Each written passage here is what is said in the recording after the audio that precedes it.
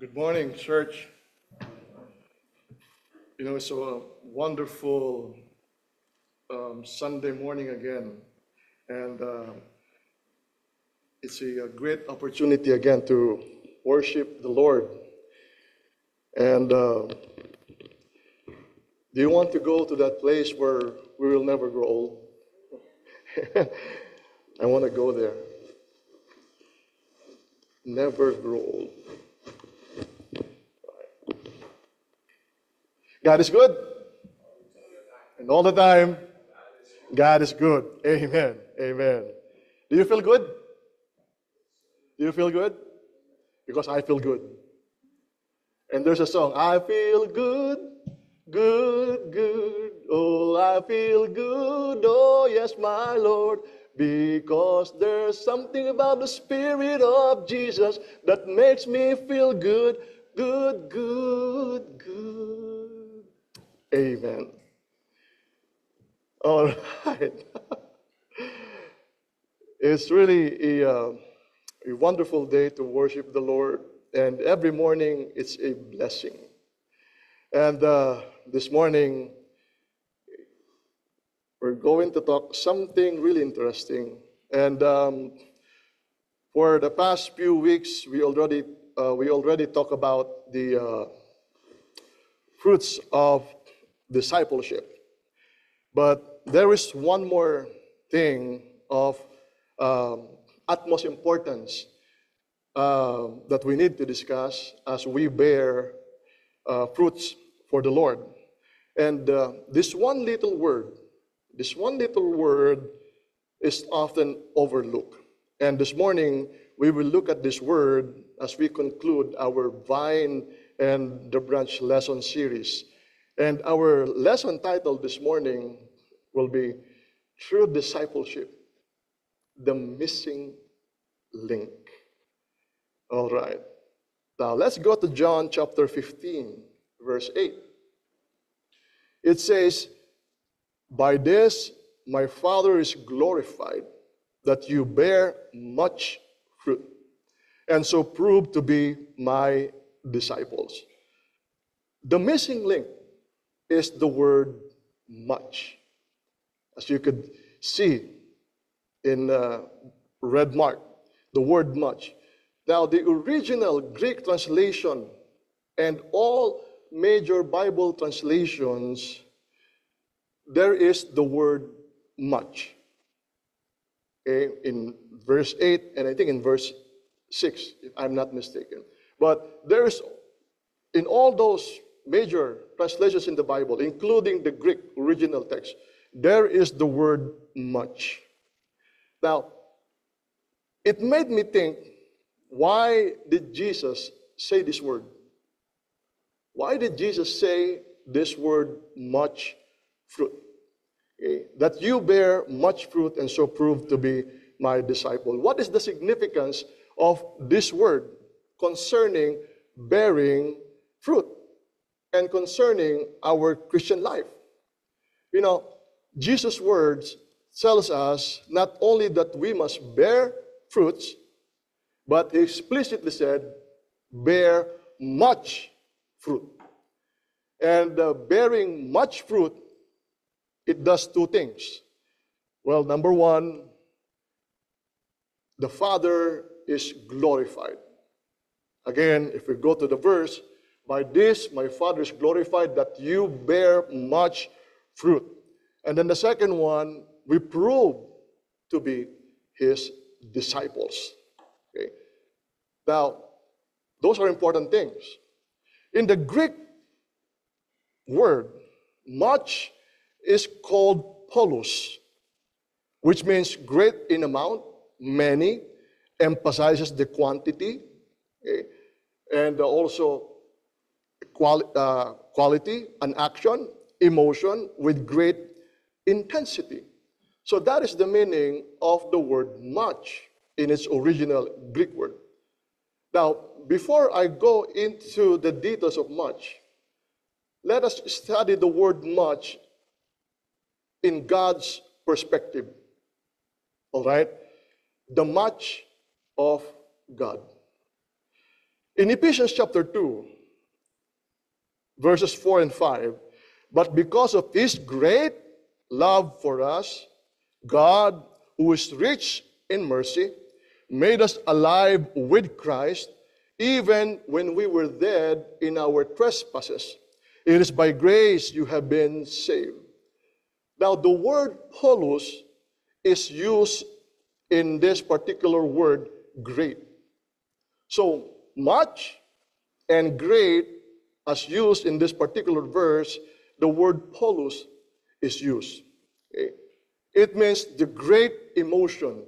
It means the great affection of God for all of us manifested by his action. So remember the meaning of "polus" a while ago. Great affection, emotion in action. So the action by God was by sending his only Son to die for us. And doing so, offering Jesus Christ and make us alive in Christ even when we are dead in our trespasses. Now, let's see the following scriptures regarding the idea of "polus," or the idea of much or great of an action from God. Now, in Romans chapter 5, verse 8, but God proves his love for us in this: while we were still sinners, Christ died for us. Romans 8:32, he who did not spare his own Son, but gave up for us all, how will he not also, along with him, freely give us all things? Romans 8:32. Now in 2 Peter chapter 1, verse 3, his divine power has given us everything we need for life and godliness through the knowledge of him who called us by his own glory and excellence. Now, I want to put that up, those three scriptures in one slide so you could see them side by side, or you could see them all at once, in one time. All right. Now, these three scriptures, along with many others like them, okay, it describes that God gave his all to all of us. God gave his all to all of us. He gave not only his best, he gave his very best to us. Now look at Romans chapter 5, verse 8. Let us first look at Romans chapter 5, verse 8. Now, the very start of the sentence, looking at this, for me, it's so touching. It's so moving for me. Why? Because it says, but God proves his love for us in this. Did you hear that? Everybody, did you hear the word proves? But God proves, okay, his love for us in this. Now, I will have to throw this out to all of us. God doesn't need to prove himself to all of us. God doesn't need to prove himself to me. God doesn't need to prove himself to you. Why? Who am I? Who am I in front of a living God? Who are we in front of a living God? We are nothing compared to him. I am nothing in front of a living God. But why does God need to prove himself to me? Okay? Now, the word alone, that action of God, the word prove, is telling us the greatness of his love. You see? Again, why does God need to prove himself to all of us? He is God. I am not. We are not. We are just his creation. But God said, God proved his love for us. He doesn't need to explain himself to all of us. He doesn't need to prove himself to any of us. But he did. He did. And that tells me his great affection to all of us. Now, I hope we can all see that great love of God to you. Now, another question is, how did God prove his love for us? Now, by sending his only Son. Another question is, why his only Son?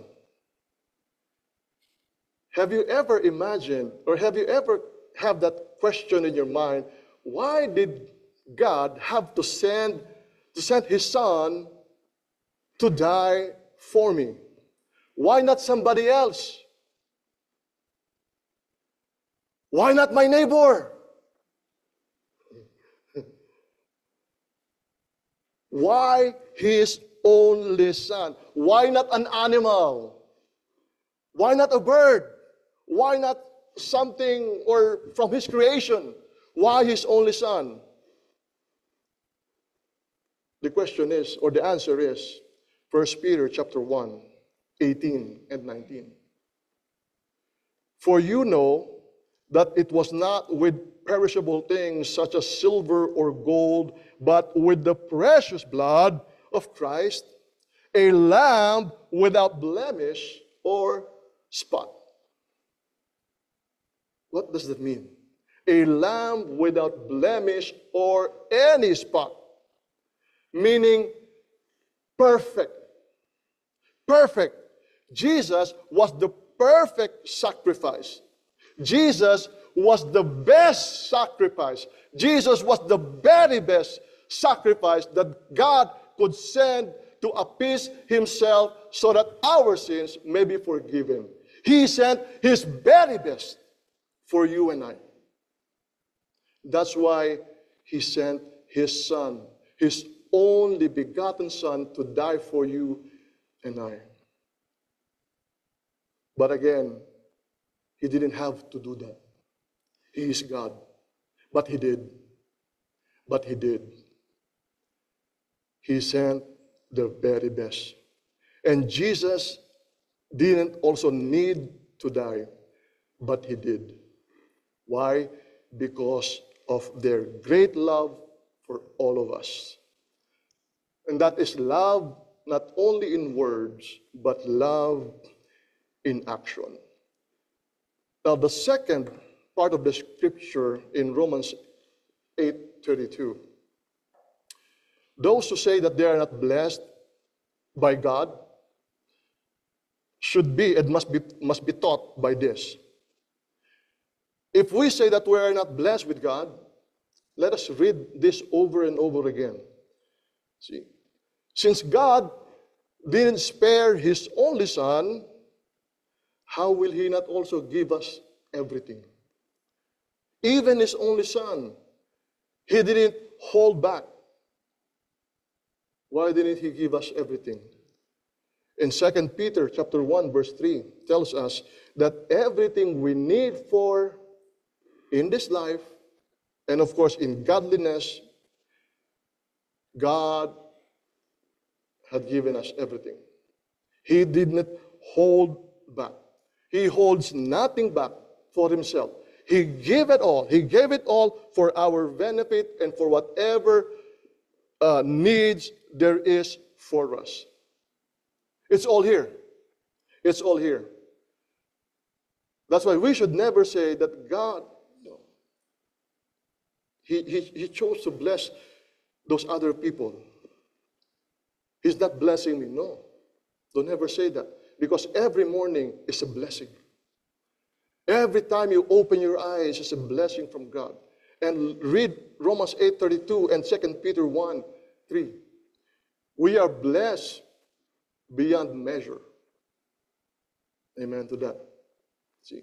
Now, with all that said, that is the much of God. The very best of God. And he didn't only give us the good. He didn't only give us his better. He gave us his best. He gave his very best. No holding back. No holding back. Now, let us see the word much in history. In Genesis chapter 4, verses 4 and 5, Abel also brought a gift, the best portions of the firstborn lambs from his flock. The Lord accepted Abel and his gift, but he did not accept Cain and his gift. This made Cain very angry, and he looked dejected. Now we have here the story of the first act of worship in history, as recorded in the Bible. And as we can see, Abel's offering was accepted by God because it was what? It was the best, according to the scripture, while Cain's offering was not accepted. Now, the Lord asked Cain in verse 6 and verse 7 of Genesis chapter 4, the Lord said, why are you angry? Why are you so angry? Why are you down, casted? Why do you look so dejected? If you do what is right, you will be accepted. And the Lord said, watch out, because sin is crouching at the door, eager to control you. But you must subdue it. You must subdue it and be its master. Now, without a doubt,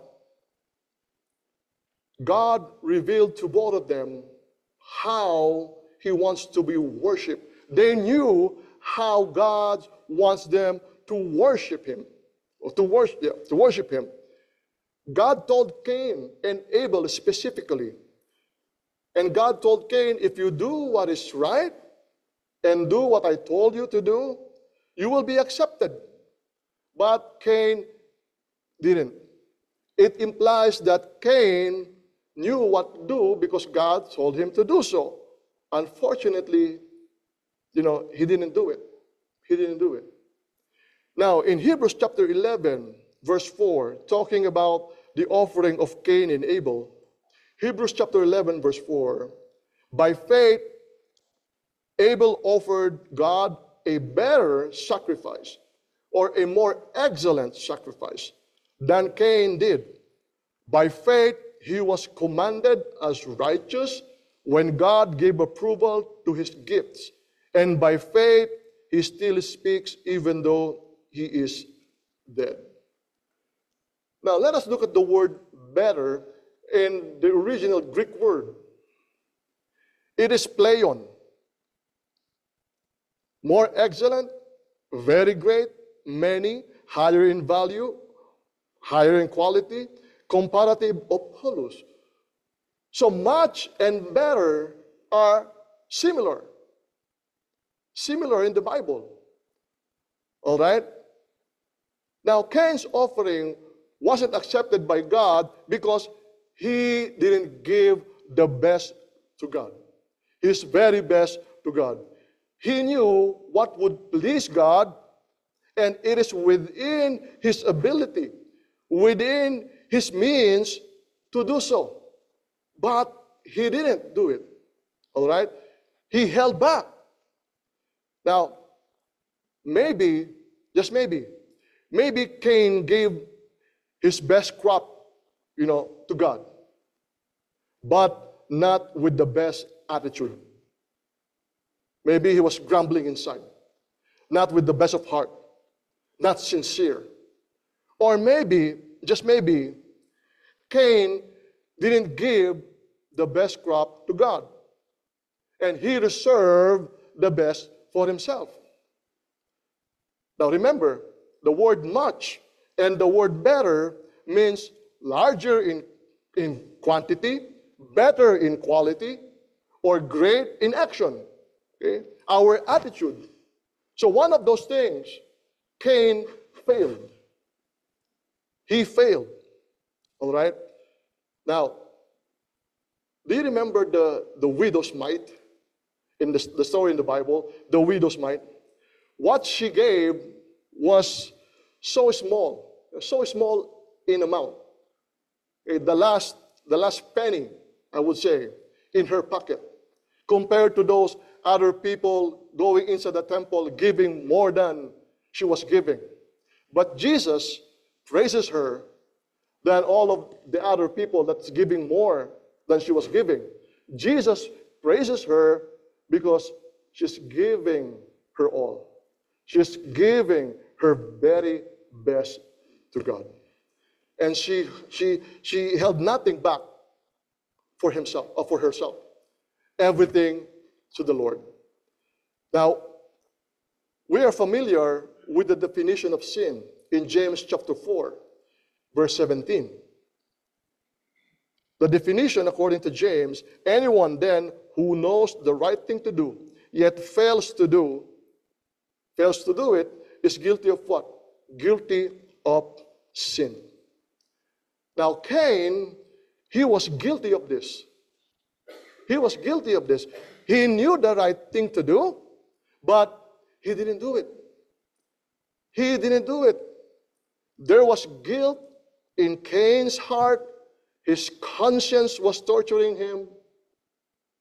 You know why I know that? Because he killed his brother. Cain killed his brother. He cannot bear the guilt, the conscience in him. If he did the right thing, and if for conscience sake, if there was no guilt in him, he could just brush it off. But no, he didn't. He was so guilt-stricken, his conscience unbearable, he killed his brother Abel. And James chapter 4, verse 17, also talks about our guilt. It talks about our conscience. And it talks about our much for God. Why? Because knowing we could do more for God, but we held back and instead do more for ourselves. That is the sin, according to James chapter 4, verse 17. And that is commonly called as the guilt or the sin of omission. Knowing the right thing and doing it not is a sin. Now in Luke chapter 10, you are familiar with Luke chapter 10, verses 30 and the following verses, the parable of the Good Samaritan. Okay.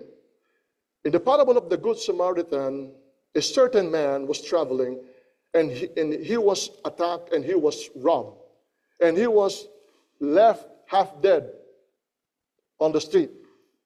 And then there were three passers-by, a priest, a Levite, and a Samaritan. Okay. The priest and the Levite saw the man, but they didn't do anything. They just continued walking, as if they saw nothing or saw no one. The Samaritan, when he saw the man, he helped the man. Now remember, in the Bible, the Samaritan and the Jews, they never see eye to eye. Okay? But regardless, what the Samaritan saw was not a race. What he saw was not a Jew or a Gentile or whoever that person was. What he saw was a person in need, a human being in need. And he did the right thing. He helped, he cared, and he had compassion on that poor man left by the robbers half dead on the road. You see, the priest and the Levite, they were a pious man. They were pious men, right? And they could have been fruitful in their own work for the Lord, all right? They could have been fruitful. They were pious men. But during the time, they didn't do anything to the man to show their piety. No. They just walked past by the man. The word much was lacking to those two persons. The word much was lacking to the priest and to the Levite, but not to the good Samaritan. Now the question is, how are we supposed to do the much that we are talking about? In Colossians chapter 3, verse 23, whatever you might do, work from the soul as to the Lord and not to men. The word work from the soul, it means your whole being. In other translation, it means from the heart. This means whatever we do, including that of our service to God, put and give your very best. Okay? Put in your whole heart, your whole being, your whole mind, your strength, your soul in your service to God. Never hold back. If it is within your means, within your ability, within your power to do so. Part of the scripture reading a while ago, thank you, Brother Alex, for reading our scripture. In Luke chapter 10, verse 27, Jesus answered, love the Lord your God with all your heart, and with all your soul, and with all your strength, and with all your mind, and love your neighbor as yourself. The question is, how do we do, or how do we love the Lord? How do we love God according to this text? If we will understand the meaning of this particular command by Jesus Christ, you will unlock the real meaning of the word much that Jesus told us in John chapter 15, verse 8. Now let us look at some of the definition of the word love. Jesus said, love the Lord. In the Hebrew language, the word love is called ahab, or ahab, which describes a variety of close emotional bonds like love a father to a son, like that of a friend to a friend. And it can also be in a romantic manner, like a husband and wife. So that's the Hebrew word for love, ahab. Now, because of the strong emotional attachment, there is this desire, to be in the presence of the object of your love. You want to be always there in the object of your love so that both of you can feel both of your presence. All right? Now, another Hebrew word for love, which according to some of the readings I've read, is hard to explain, but it can be explained, is the word hesed. Another Hebrew for the word love, hesed. Hesed is not a romantic, infatuation kind of love. It is a faithful, reliable love. It is loyal. It is love put to action. Love in action. It intervenes on behalf of loved ones and comes to their rescue. Now, hesed, it encompasses the whole attributes of God. All right? For God is love. Okay, God is love. Now, when we talk of the love of God, now let us think of pizza. Okay. Now, probably later I'll get a pizza. So let's think of pizza when we talk of the word, the love of God. Okay. On that pizza, you have mozzarella cheese, you have different herbs, different spices, tomatoes, black olives, like pepperoni, and all other meats.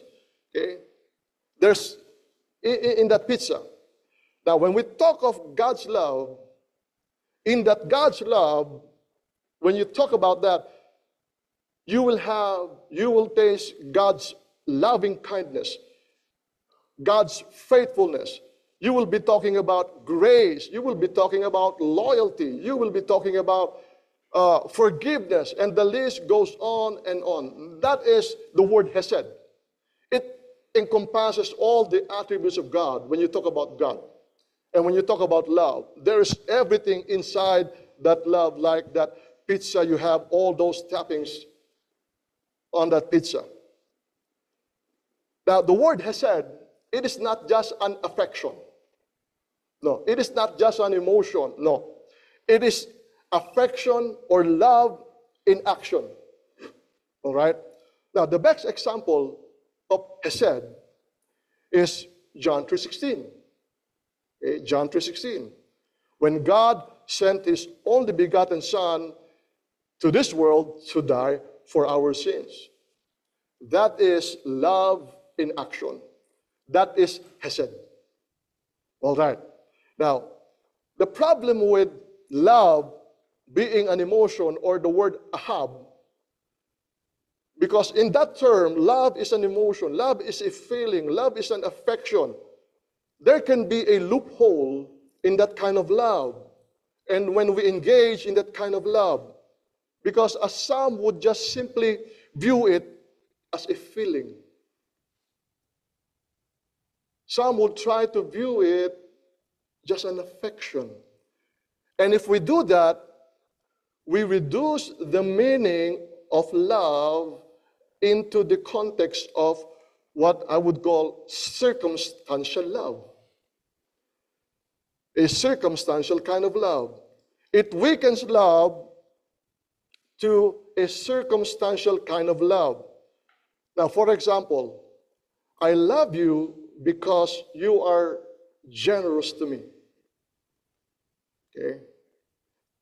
I would give to you because you are so giving to me. But when that generosity subsides, my feelings will also subside. So therefore, the affection, therefore the love is based on circumstances. Are you following? Okay. But not hesed. This is where hesed comes in. And it strengthens that love. It strengthens that love, the meaning of love. Regardless of the situation, regardless of the event, regardless of the circumstances, I love you because I love you. I love you because that's the right thing to do. I love you because God told me so.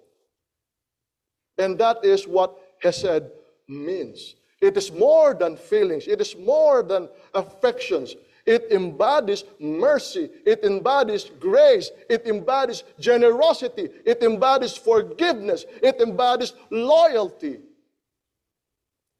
Love in action.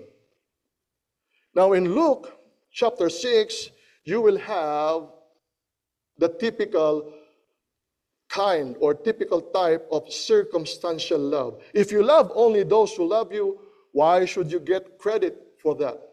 Even sinners love those who love them. And if you do good only to those who do good to you, why should you get credit? Even sinners do that much. The word much. See?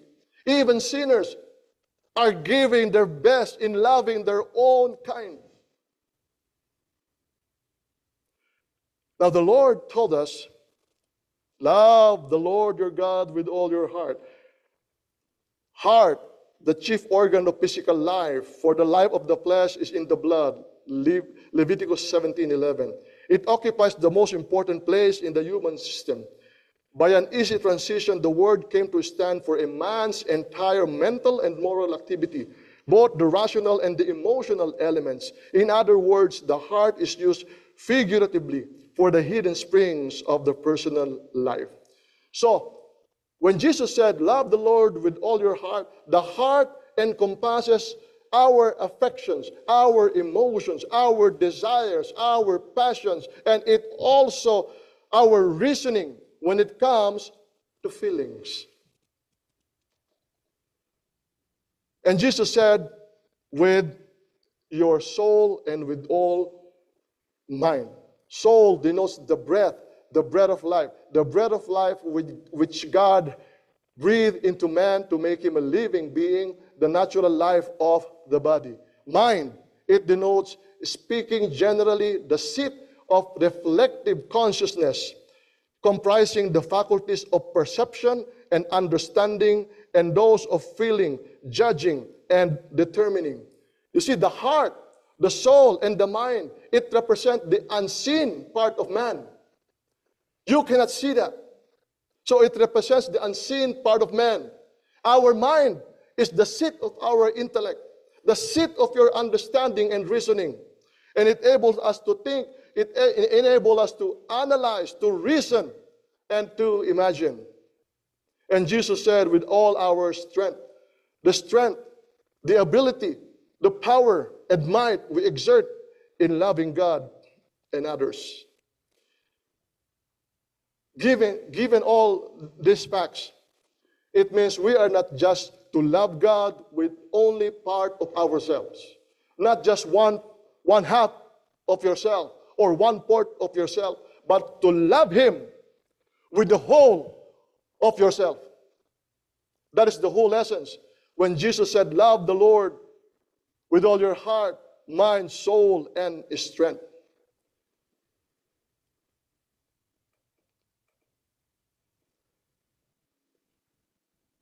Our whole being, it represents our heart. It is our affection that we have for God. We must have that affection towards God as deep as we would to our fellow. If you so love your fellow, you should love even more God, because God has given everything to you. He gave His best for you. Soul, it says, as the length of our life. How do we love God with our soul? It is the breath of life, the length of our life. You know, loving God, it is not just for the time being. Loving God, it is not just for today. Loving God is not just for tomorrow or for the next day. Loving God is for the entirety of your life. That's why it is the breath of life. It is until the end of the breath of life God gave each and every one of us. Mind. How do we love God with our mind? Our mind is our intellect. It must belong to God. Our inspirations, our aspirations. Inspirations means what motivates us every day to keep going must be God. Our aspirations, what does it mean? It means our goals, our purpose in life. Our hope must be founded on God and on God alone. And Jesus said, love the Lord your God with your strength. Strength, our abilities and might should be exerted towards what glorifies God. Your talents, all our efforts, it must not be wasted on things that God hates, but rather on things that will advance the kingdom of God. By understanding all of this, my dear brethren and friends, on how we must love God, we are therefore, I would say, not shortchanging God. If God gave us His very best for all of us, I believe that we too must give our very best to Him. We must give all that we have for God. Don't hold back. Give your whole being to God.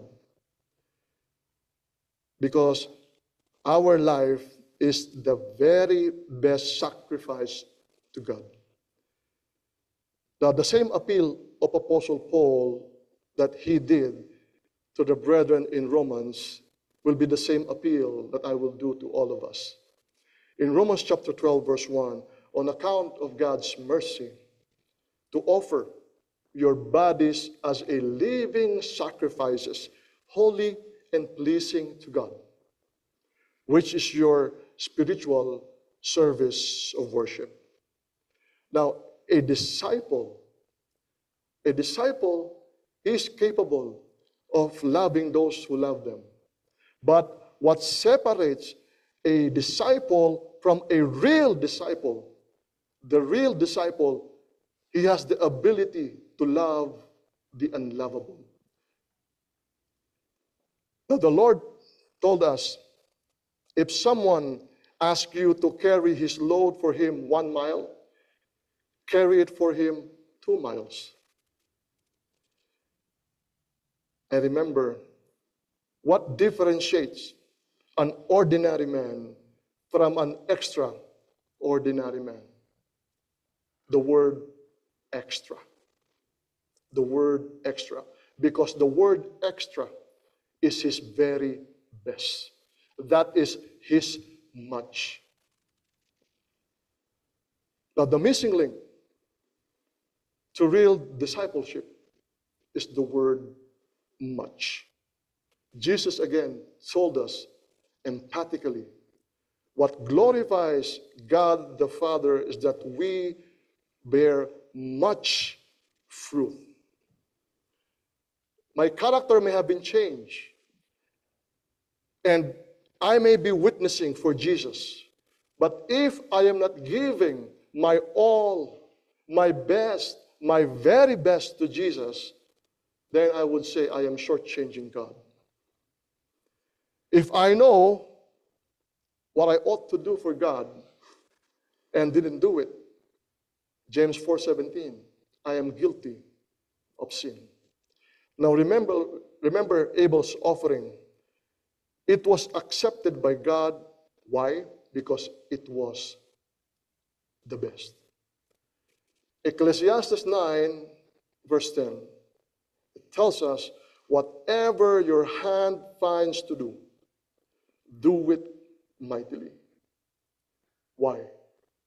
Because in the afterlife, you cannot do anything. It means while we are here, give your very best, especially in serving the Lord. Give all that you have. Give it all you've got for God. Because in the afterlife, you cannot do that anymore. That is why the wisest of all tells us, whatever your fine hands to do it with all your might.